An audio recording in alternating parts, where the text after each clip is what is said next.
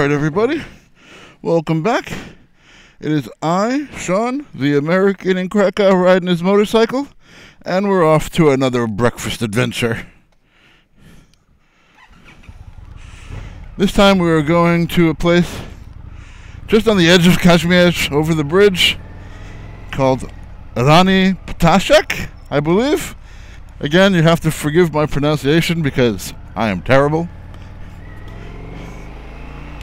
But yeah, I've seen a lot of good reviews on it, and I also got a direct recommendation from a friend, so I'm definitely gonna go check it out. Again, never been there. Ooh, a little wet spot there. Let's take it easy. There we go. Never been there, and yeah, using Google again, so I'm not 100% if it's gonna get me there, because that side of the road is under construction and it's telling me to go that way. So we'll figure it out, hopefully with no issues.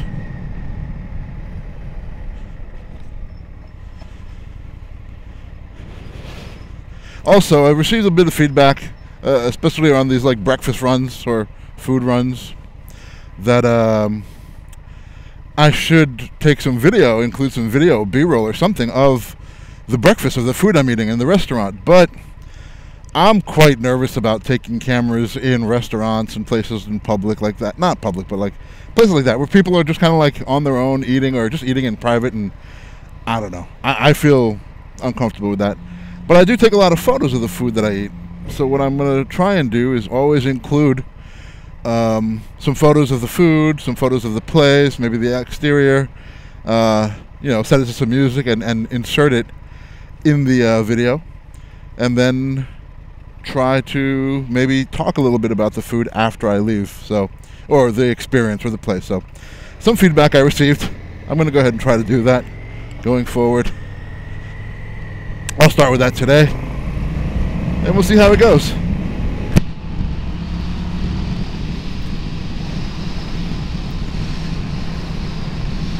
Another thing that I've been advised to do is, as I kind of put a link to my Insta at the end of every video and at the beginning of every video, I should kind of do the same in my Insta. Kind of put a link, or like somehow direct people to my YouTube channel. I'm not even sure how to do that. Like, do I just put it in the description? Do people look at descriptions like that? I don't tend to look at the full description of an image like that when I look on Instagram, so I'm not sure.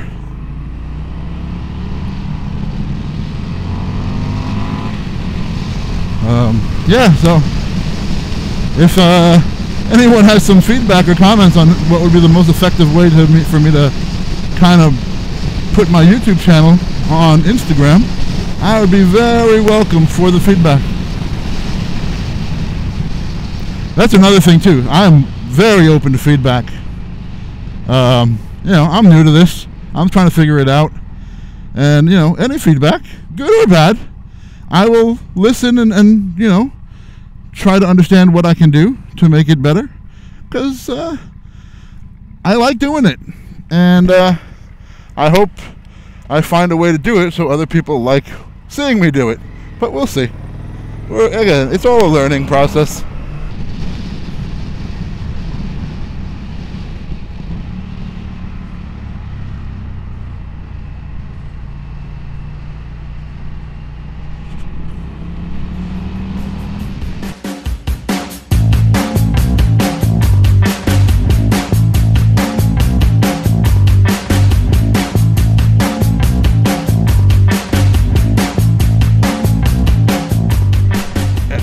The road, I assume, I've only seen the road go to the left because of the construction, but this is telling me to go straight, and we're gonna find out if that's an option. I didn't think it was. Like, I see, yeah, there's a road closure sign literally right in front of our face, but I'm gonna have to, you know what?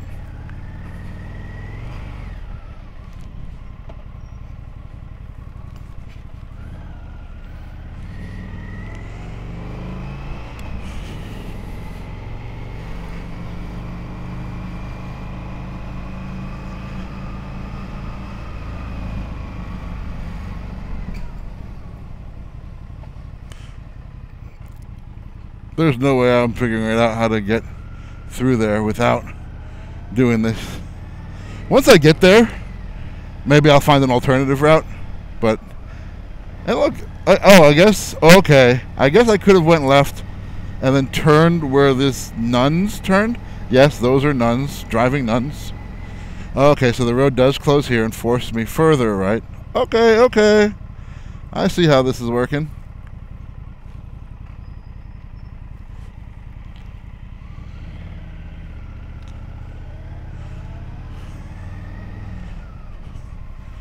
And it should be, oh, here it is.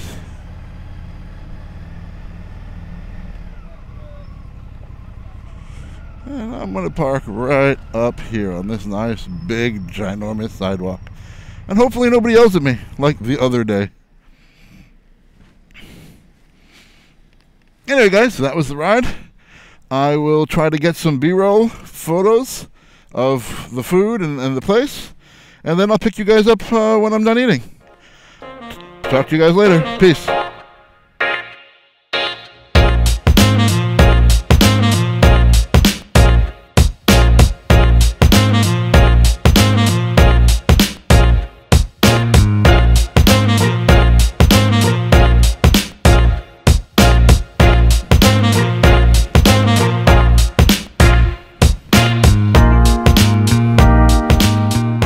All right, everybody.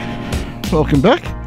As you would have seen from the photos I hopefully inserted in post, I just had breakfast at Rani Ptashek, I guess is how it's pronounced. Again, my pronunciation is absolutely terrible.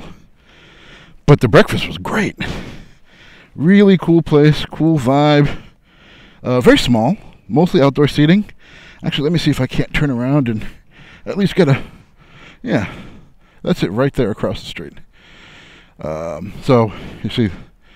little tables outside, a few seats inside.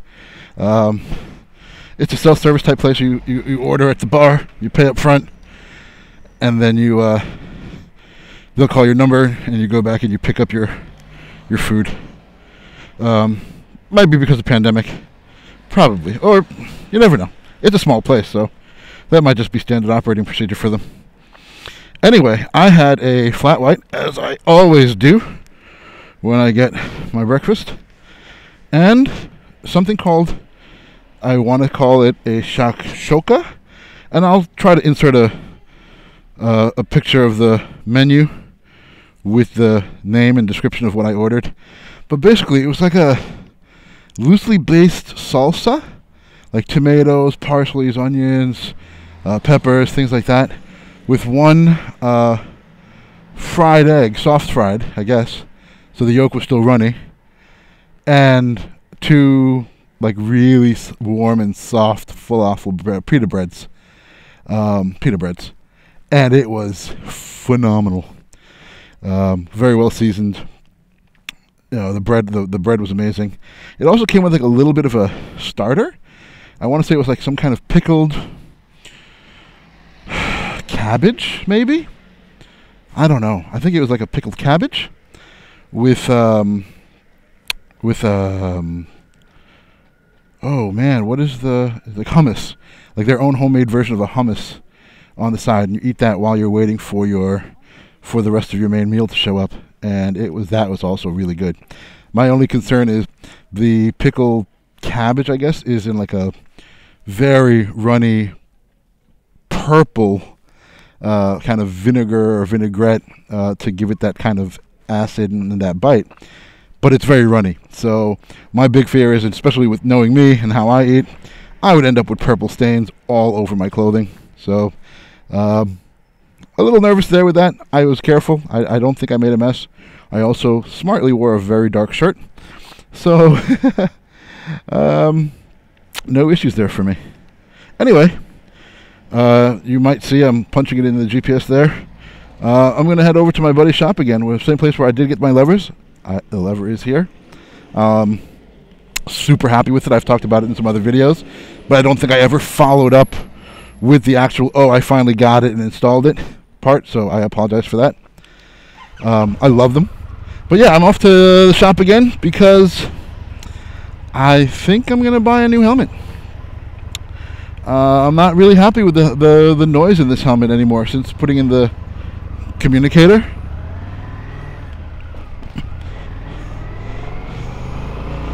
And I'm going to go back to, I'm going to try and get a quieter helmet. Hopefully something as light as this, or close to as light as this.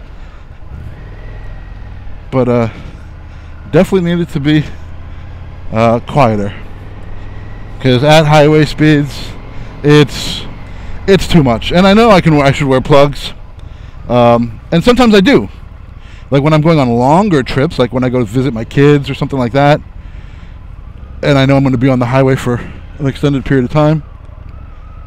I will go ahead man. I will put in the plugs, but just for hopping around Krakow and you know, just being out here, I don't know. Yeah, it's not, rocking plugs isn't something I would normally do. So we're gonna check out the helmet, or a helmet. There's a very high probability I'm probably gonna go back to the Shoei with the NXR, probably, because it's a super comfortable helmet. It was just my fault. I purchased the wrong size, so it was a little too big, and I got a lot of cold drafts in the cooler weather. But most importantly, they do a photochromatic visor, and honestly, after wearing that helmet and for as long as I have, and not having to worry about carrying a clear visor and a tinted visor for the time of the day that you're riding, I forgot how annoying that is. The only other option, or no, the only request or concern, request I guess, would be if Shoei does it in the same kind of matte deep blue that they did last year's Neotech Air, I believe, was the helmet that came in that color. Because if so, I want it in that color, because that would go with my bike so well. I'm such a princess. My gear has to match my bike. But that's all bikers, I think, to some extent. Well, most bikers. You know, you see them, they buy their leathers to match their bike as much as possible, so I'm not unique here. But yeah, we're gonna give it a go, hit the shop, see what they've got. If they got something in stock, I'll pick it up. If not, we can order.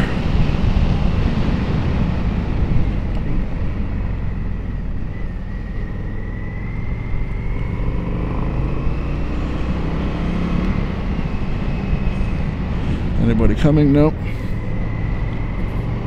It's always tough with that one because it's a pedestrian crosswalk there, and bikers use it, cyclists use it. And with that, with the shrubs and stuff there, it's hard to see. And you know, those guys, they move at a pace. So you never know. It's better to be safe than sorry. I would hate to be smacked up by a dude on a motorcycle if I was ever riding a bicycle. That would suck. That happened again. The second time today I've missed that shift. Ooh, that got a little squirrely there.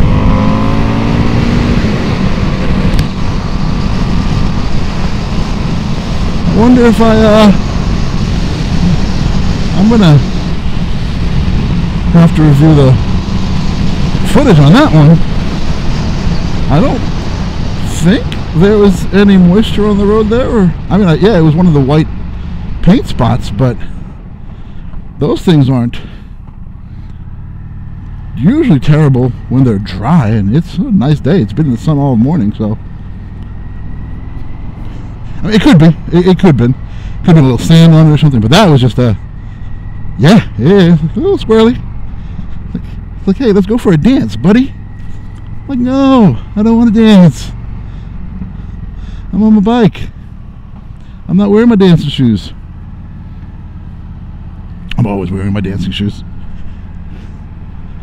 I'm dancing on the bike most of the time, especially when I'm like stuck in long, boring straights, nothing happening. I'll put it in cruise control and go off on a dance.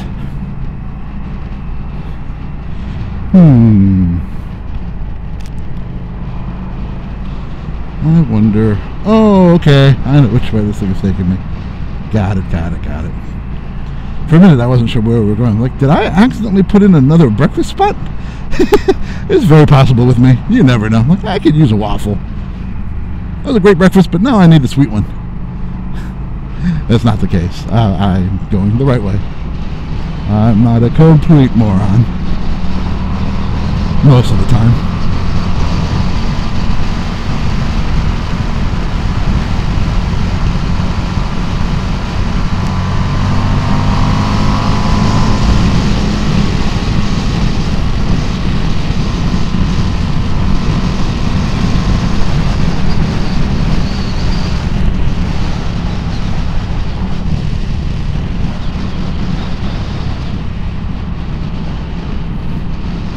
Yep. Definitely the right way.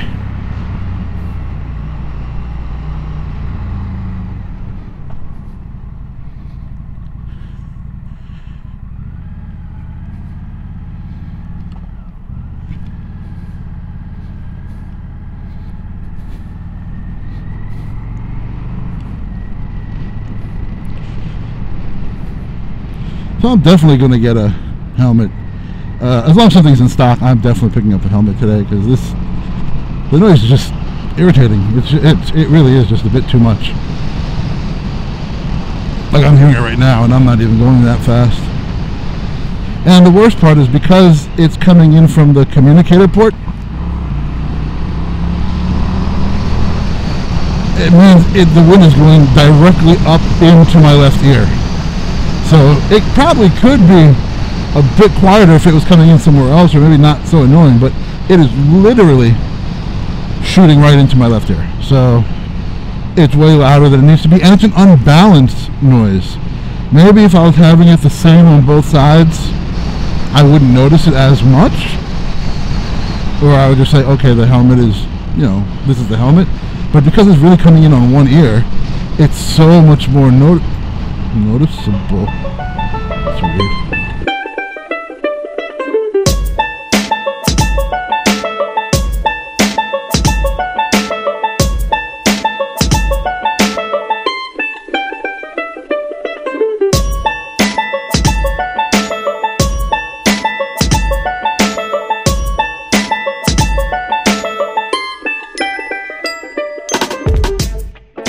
I did ride out on an Indian Chieftain, I believe, and I was in on it on the stock